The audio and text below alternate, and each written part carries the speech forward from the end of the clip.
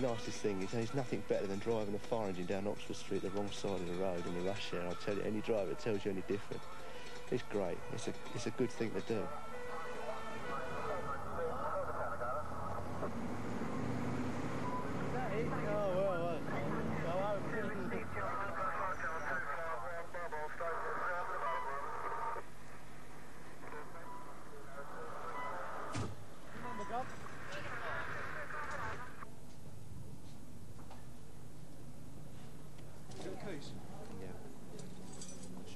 Do you wind it up or down? What we'll do is we'll wind it up to the second floor. Okay. They're going to wind you up to the next floor. Okay. There's a man and a couple of dogs. We think, yeah. We'll find out when we get it open. He's not all that bothered actually at the moment. But the dog's all right, mate. There's a lot of people out here. Right, can you all get out of the way, because there's a couple of dogs here. Keep up!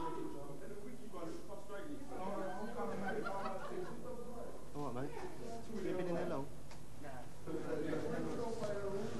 Lovely dogs. Right, you're right there, mate. Rest! Okay, mate. Yeah. Up, sugar.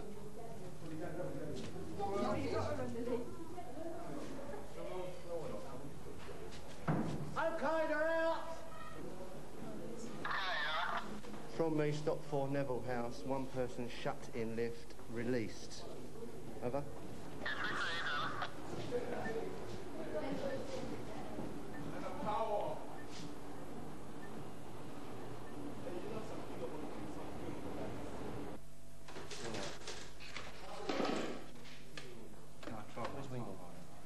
He's so what in we're a mess. asking for then is 2 days and 2 nights, Mike. Yeah, 2 straight off. Yeah, 2 days. Yeah, the only problem we might have, it's the last 2 weeks in August, isn't it? Who's that?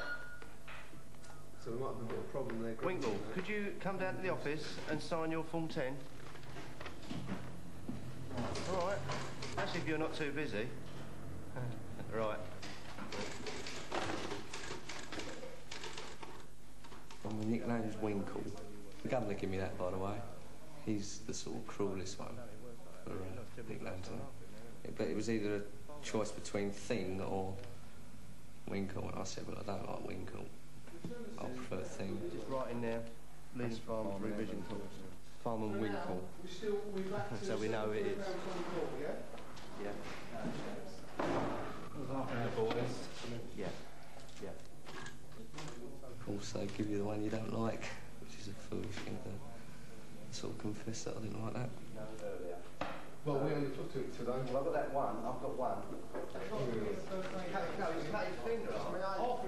When you get blokes from different walks of life and everything, as we are at this station, and they all seem to knit together as a team, because out on the fire ground, you're all relying on each other. There's always someone backing you up all the way down, and your lives are at risk out there, obviously, but you know, at the back of your mind, you think, ah, the leading end's there, or the junior book's there.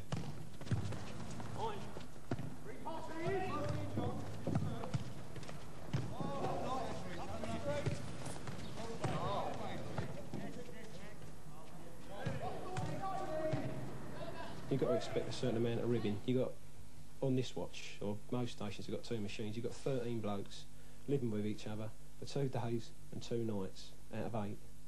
So you're bound to get, you know, different sorts of personalities get rubbed up the wrong way. And a recruit from training school sees a legitimate target for a lot of stick. Some of it, most of it's friendly. You get the odd bit of nasty stuff, but not to any great extent. And after a couple of weeks, you get cheated off of it and forget about it, and you're sort of one of the team, you know.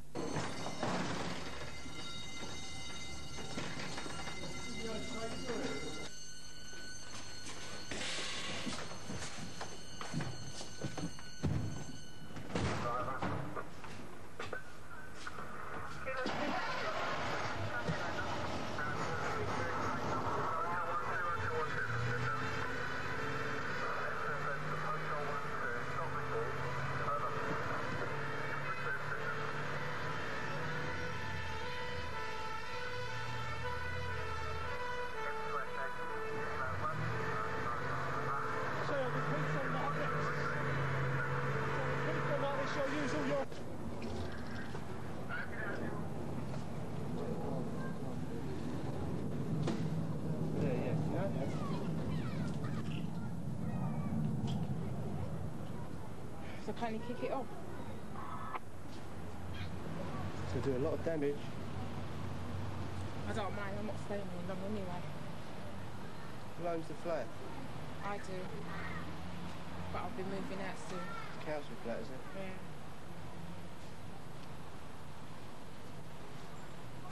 Before I do anything, I'll get you to sign this.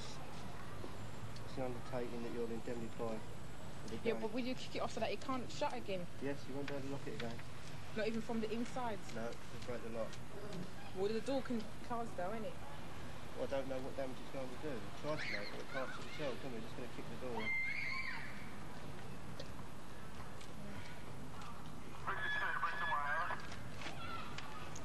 Go ahead, Anna. Yeah, we're sending informative from me at this address. It's 22 McCartney House. One person locked out. And you will not make any claim against council in respect of any loss, damage or injury. You understand the form?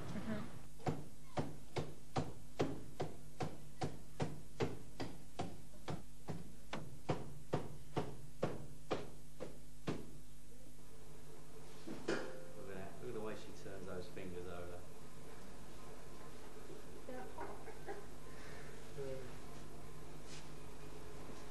You're doing a wonderful job. Showing some of these old Christmas things. God, you're joking. What, with my fingers? With your fingers. They're clean, aren't they? Well, my hands are always clean.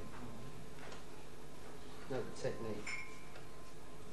Not anyone can be a mess manager, you know, you realise that.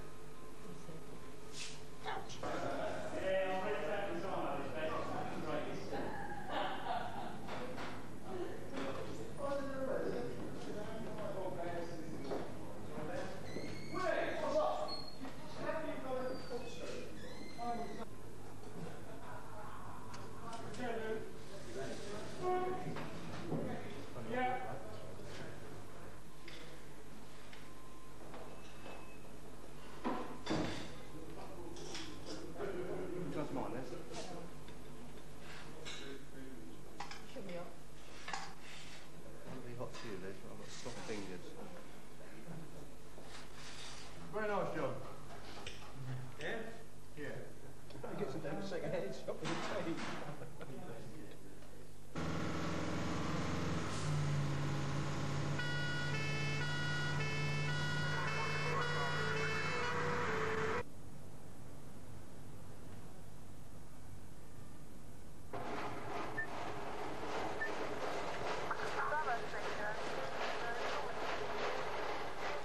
We try to learn these estates, but all you've got to have is somebody to give you a slightly wrong address, a name of a house, and this now is going to cover an area perhaps 200 yards by 100 yards of various walkways, tunnels, under roads. Now you've got to find a fire.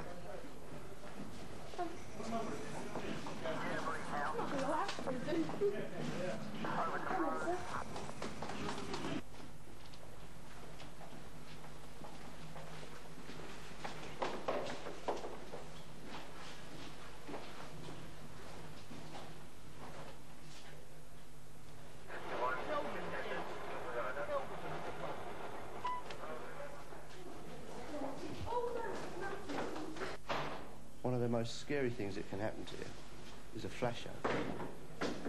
The gases in the fire never quite get burning, and they build up with plenty of heat and smoke. Then along comes the fireman, opens the door, lets the air in, and whoosh, an explosion. The air catches light. A lot of firemen have been killed that way.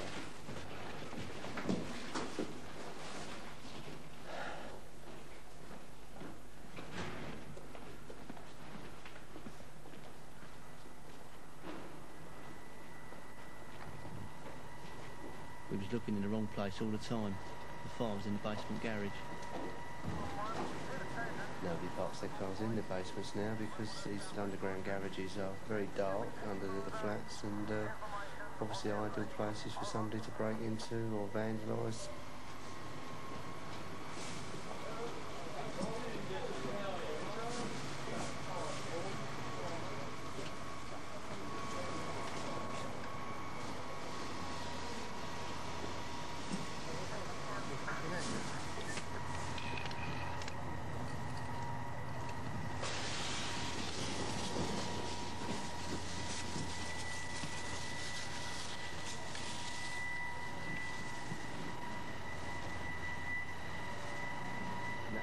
escape away out there. Oh, so Looked as if someone had been dossing in that cupboard, and that cupboard actually was an electrical intake cupboard.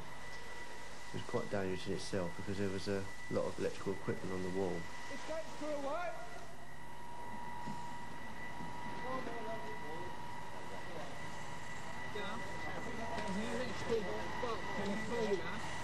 I don't think it's going to fit the door full out.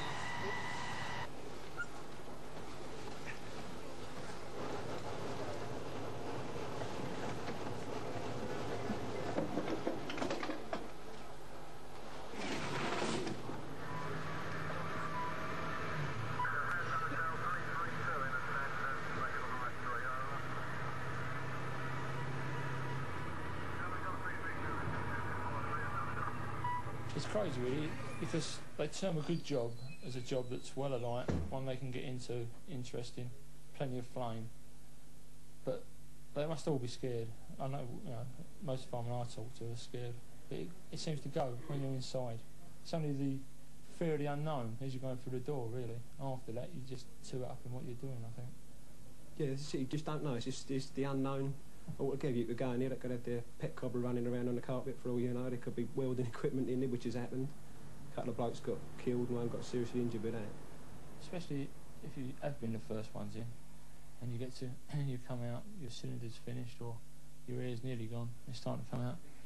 You feel great satisfaction, or I do anyway. You feel a sense of achievement, I suppose, when you come out and you know you've done your best. It's, you feel as if you've earned your money, I suppose.